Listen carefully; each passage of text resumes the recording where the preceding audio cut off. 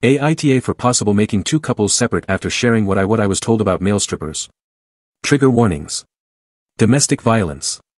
Okay, I don't think I'm the AH in this situation, but it's literally about half/half with the people I know in real life that know the situation.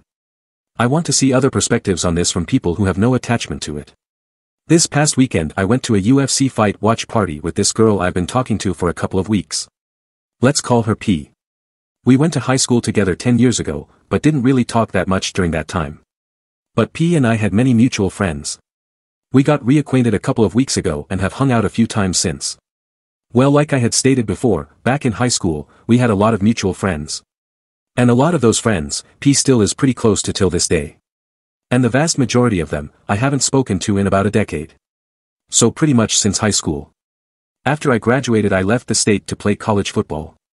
And I didn't really come back home that often when I was in college. So I only kept in touch with my very close group of friends from back home. So there is a lot of people who I was pretty good friends with in high school, still have on social media, still wish the best for them, but have not seen and or spoken to in about a decade. I say that to say, P had asked me if I could come with her to the watch party the day before the party. I like to watch fights with my friends and her family, so I was going to say no. Especially since she said the host house belonged to one of her friends, who I didn't know. But then she told me that that friend was the wife of a guy I was friends with in high school and hadn't seen in a long time. She said she let them know that we had been seeing each other and they told her that she better bring me. Then she names other people who would be going. A lot of names of people I hadn't seen since high school and used to be pretty cool with. So that convinced me to go. I'm usually pretty introverted in houses I don't know, but when we showed up to the house, I saw a lot of people I knew.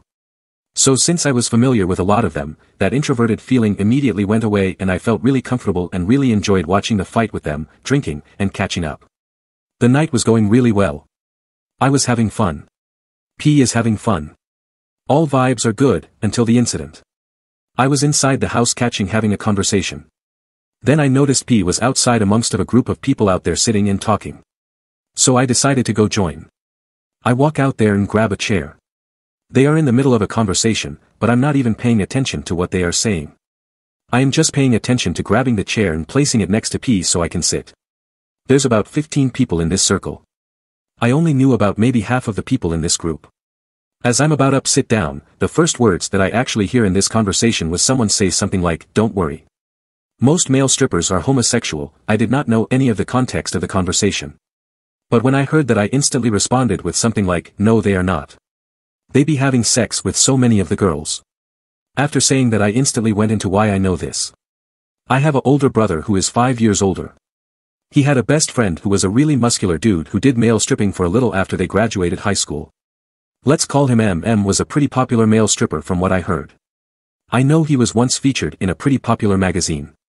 He was well known in my city even before the stripping. M went to my high school too, but before I went there. And I didn't think anyone there would know who he is besides a guy that was there who I was close to in high school. Let's call him X. X came over to my house a lot back in high school and he met M a couple of times. Well, M did a lot of bachelorette parties. And he would always tell me about it. And sometimes X when he was there.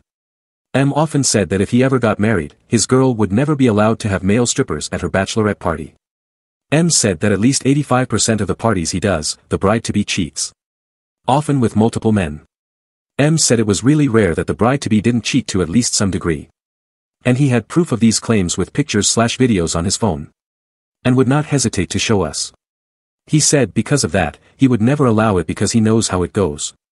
I explained all of this to the group and even had X come outside to confirm that that's what M told us and showed us proof.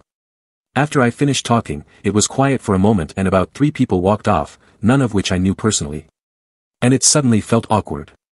I didn't understand.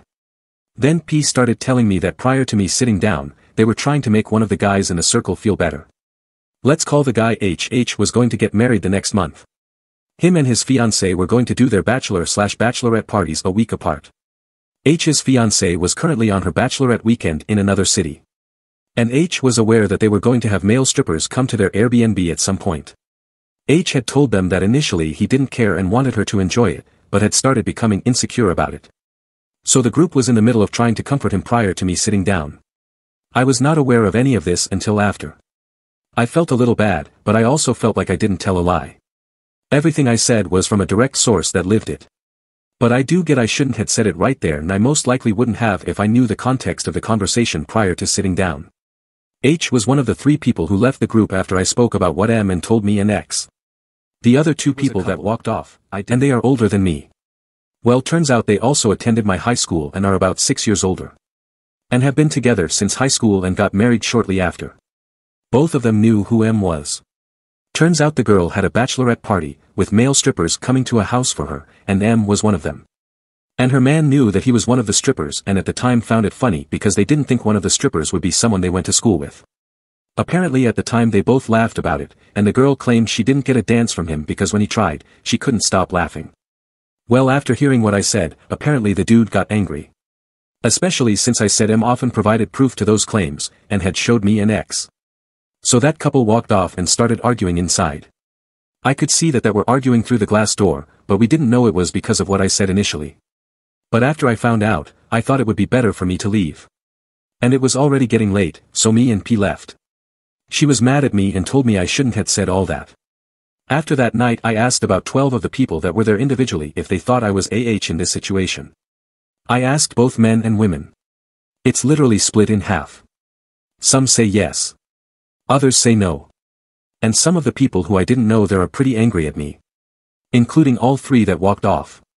And to make matters worse, I spoke to M about what happened. I hadn't talked to him a long time. He lives outside of the state. But I have him on social media. I told him the story, knowing he would find it funny. After I told, M said he knew who the woman was. He said he only did one bachelorette party for someone he went to high school with. He proceeds to say her name correctly and describe her correctly. And then gives me details about that party. She clearly lied to her husband. And definitely contributed to that 85% stat. He even said he might still have video of that night on an old phone. But I'm not going to say anything about it anymore. I do not want to get involved. I don't know either of them and have no obligation to interfere in that relationship at all. Especially more than I already have. So am I the AH in this situation? How would y'all have handled this? Edit. The reason I said 2 relationships is because apparently H was really impacted with what I said. And also apparently seen/heard some suspicious things about the trip. What he saw or heard, I do not know. P was the one telling me and she didn't know either. And due to this, the wedding might be off. Some of them think I made him paranoid and to blame for this. Comment. NTA. I thought that the male stripper stuff was pretty common knowledge tbh asterisk. Comments from OP about the husband. I thought about telling him. But decided not to. I don't have physical proof. I might be able to get it but I wouldn't do all that. Especially for some people I don't know at all and will probably not see again. So I'm just staying out of it. If he finds out he finds out. If not, let them go about their marriage. Comments from OP about the male stripper he knows. Yeah, I agree. M told us multiple times that it was rare that the bride-to-be didn't cheat to some degree. He said they didn't always have sex with one of the strippers. That they would have sex, but some would only do oral, some would only let oral be performed on them, some would only make out, and some would only jerk them. But any one of those things is cheating on my eyes. I don't care if you only did it for 2 seconds. All that is cheating. He said it was very rare that she didn't do something. He also said sometimes they would do everything. And after they finished they would snap back into reality and start crying and stuff because they realize now what they just did. All that was really eye-opening to me when he was telling me. Not only told me, but showed me multiple examples of everything he said. They were always recording. I would never let my fiancé get male strippers. Update. Not going to lie, was not planning on doing an update on this story. Was not really looking to tell a story. Just wanted other perspectives.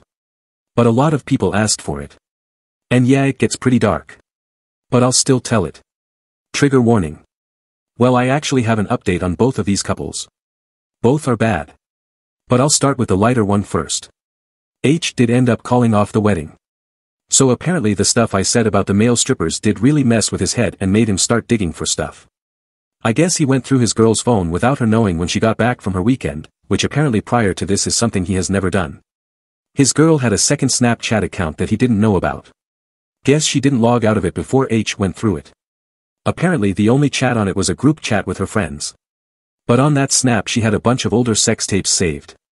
And she had a bunch of videos saved in the group chat from their weekend. And the videos showed her not only hooking up with a male stripper, but also had her hooking up with at least 2 other men during bachelorette party weekend. Apparently he also was able to read chats where she said something along the lines of her feeling bad about how crazy she went that weekend, but she is glad she got to get her last urges out and is now ready to settle into her married life. He called off the wedding and all that. So in this case, I'm glad Duke heard what I said because I saved him. His girl went to another city and really got her shit off. So good thing he caught that before making it official. Now to the married couple. I didn't name them last time, but I will here just to tell the story better. I know some of y'all didn't like the letters for names, so I'll name them John and Amy, from the original post names. Where I told the story. I know some said that I should have read the room and all that. Not only was it hard because it was dark out and I had been drinking, but I also had people there asking questions and giving input in the middle of telling it. So I didn't get an indication about me doing too much at the time. John was one of the people who asked me a couple of questions. So John and Amy were lapped up when they were sitting out there. Amy sitting on John, of course. Apparently when I started going into describing M in the middle of my story and I said his real life name, John felt Amy start to tense up and feel uncomfortable. M's real name is pretty unique. In America at least. I've never seen anyone else with that name. So when I said it, it was very clear who I was talking about. And like I said, they went to high school with him and both knew who he was, which I knew nothing of at that point. And John knew Amy had M as a male stripper at her party. Well, I guess the more detailed and graphic I got about what M told me, in terms of the sexual acts, how rare it was that it didn't happen, and that he often recorded everything, the more uncomfortable John felt Amy getting. That had John get really suspicious, and that's where he asked me a couple of questions in the middle of my story. I forgot what he asked. But it was nothing crazy. I think one of them was, did M send me the videos or just show me on his phone? Which he only showed me on his phone. I'm guessing Amy continued to get more uncomfortable and he felt it and got really suspicious, and that's where he walked off. Then the other 2 walked off also. So now fast forward to this past week. This is how I heard it played out. I don't know John or Amy. I know John's younger brother, but I haven't spoken to him since the day I asked him if I was a AH for telling that story to them, which he said I wasn't. P talks to John's brother but also is close with that group of friends. That is her close friends. I got this info from P, which is info that was regurgitated within the group. So I'm not sure on the accuracy of how it all played out, but I would guess it's pretty high.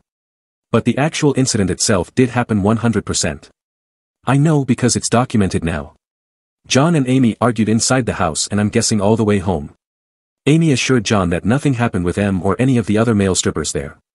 She also stayed with the story that she only got a partial lap dance from M, but had to stop because she couldn't stop laughing. Apparently John didn't fully buy it and came up with a plan to make her admit it. Earlier this week John confronted Amy about it again, but this time stated that he knew the facts already, so for her to come clean and be honest with him. John told Amy that he had been in contact with me and I also put him in contact with M, and from that he knew the entire story and that M still had that evidence. I can confirm that neither me or M have spoken to him.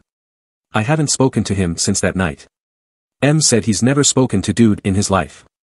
So I guess Amy felt like she was caught and admitted to everything that night. She told John. This made John snap. He beat her. Beat her bad. She ended up going to the hospital. I believe she's still in the hospital today. And apparently the only thing that made him stop was his kids running in the room and attempting to shield their mom. John of course was arrested. Charged him with attempted murder and a few other charges. So you can see it was a pretty severe incident of abuse. In his mugshot that they posted online, he has visible scratches, bumps, and bruises on his face, so I guess they were fighting hard before he overpowered her. I don't know why John said he had spoken to me. Maybe he knew that would work and get her to admit it. As far as I know, no one has seen this Reddit post from that night. P knows about it now, but I showed her after the fact when she was telling me about all this that I'm posting. She thinks that John might have seen the post and knew she did it, so came up with a way to make her admit it. But P says that she's never used Reddit, and has never heard any of the people in that friend group talk about using Reddit. But she also doesn't really know John and Amy. So I guess it is possible that John saw my original post. I'm not sure. But P said she's not going to tell anyone about the post. So yeah, that's the updates. I didn't feel like an AH before, but now I really do. I didn't want to lead to anyone getting beat, getting hospitalized, and getting arrested. I really do feel like shit about the whole situation now. I doubt I'll update this again. I don't see what else would even have to be known. Now I got to deal with this shit in my conscience and psyche. Comments. You shared a story without knowing the connections involved. John's abusive actions were his own choice, not your fault. You feel guilty, but remember, you didn't cause this. OP replying to a comment about if the husband had a history of DV. Yeah, I don't know about any prior instances work them. No one has anything about them having this history. And I know they have multiple kids. I think 2 of them are in their teens. But yeah, it's just a fucked up situation. And yeah, that's what I tried to tell myself too, but I still feel fucked up over it. And actually I live in a large city. Really big city. That's why I would have never assumed that someone there would have a connection to M. If I knew John and Amy were the older siblings of someone there and went to our high school too, I probably wouldn't have used M's real name.